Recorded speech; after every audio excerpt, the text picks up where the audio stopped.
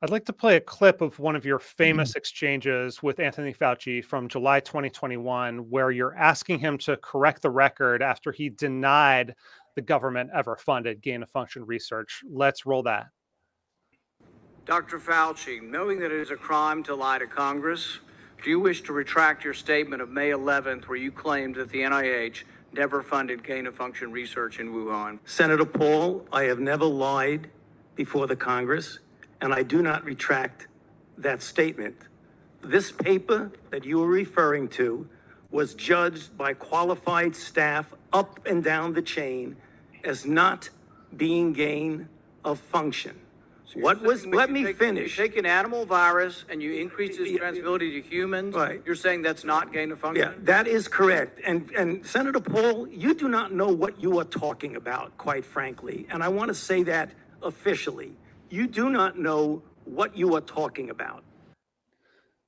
What are your reflections on that, knowing what you know now? Well, it's a great clip in the sense that his response is that his experts at the NIH have judged this up and down the chain, have judged this not to be gain-of-function research.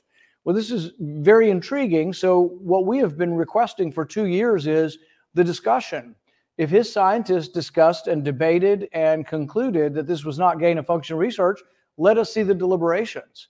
So one of two things are possible. Either he's overstating the case and the deliberations never took place, or the deliberations took place and aren't quite as clear-cut as he's making it. And so far, the NIH has refused to reveal any of these documents. So these are not classified documents, but still the NIH is more secretive at this point than the CIA. We can't get NIH documents or HHS documents. We get, there are several different articles or descriptions of discussions that we want. We have the name of them. They send it to us and it'll be 250 pages long, all redacted.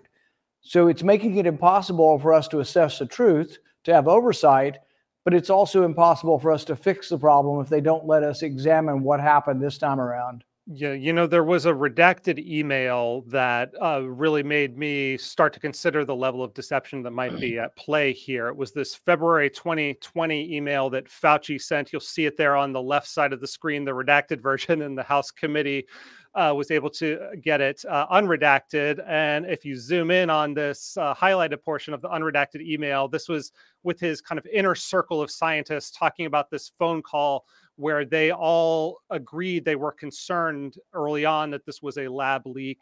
And that concern was heightened by the fact, they say, that scientists in Wuhan University are known to have been working on gain-of-function experiments. And kind of further research has found these papers like this one, this 2017 paper, Discovery of a Rich Pool of Bat SARS-related Coronaviruses. This was a collaboration between the Wuhan lab and Peter Daszak's EcoHealth Alliance and was funded by an NIH grant. And the highlights here just show that basically they created a bunch of artificial viruses by combining 8 different bat SARS coronaviruses with the WIV1 backbone, and then those viruses replicated efficiently in human cells. So I guess the question I have there is, it's clear in your book that you believe there's likely a level of deception here. If that proves to be true, what sort of consequences should there be?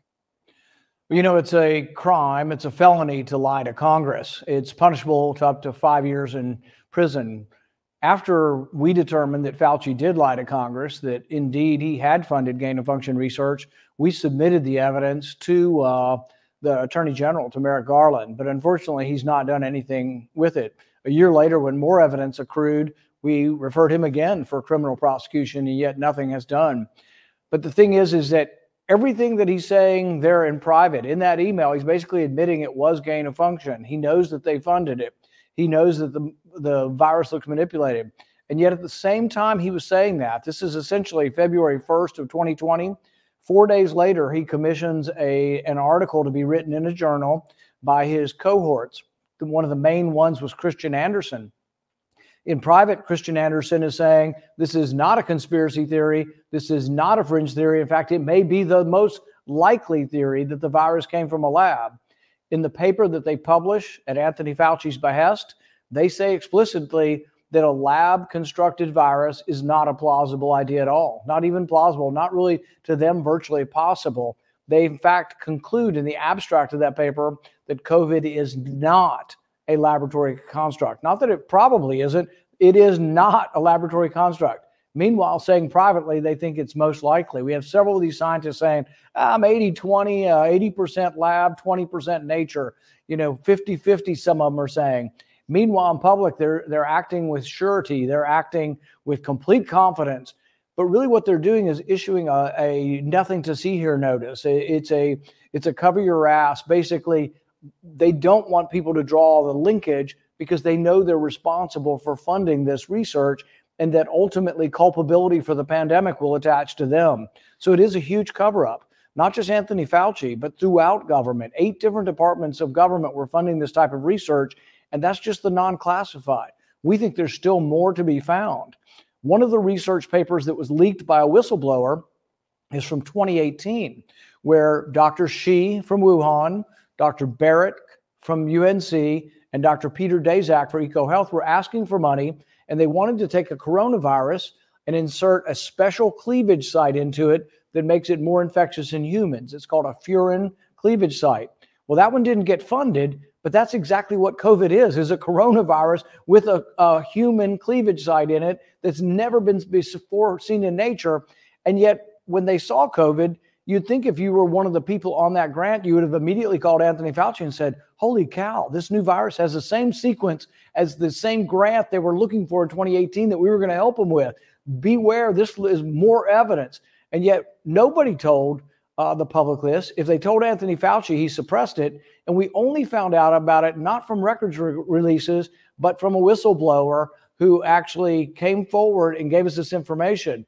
This is the real problem. There's this enormous cover-up within government, and we still have to have the information come out because Democrats still need to be convinced that there is a problem, that we need to do something about gain-of-function research to try to prevent this kind of accident from happening again. Hey, thanks for watching that clip from my conversation with Rand Paul. You can watch another clip right here or the full conversation over here.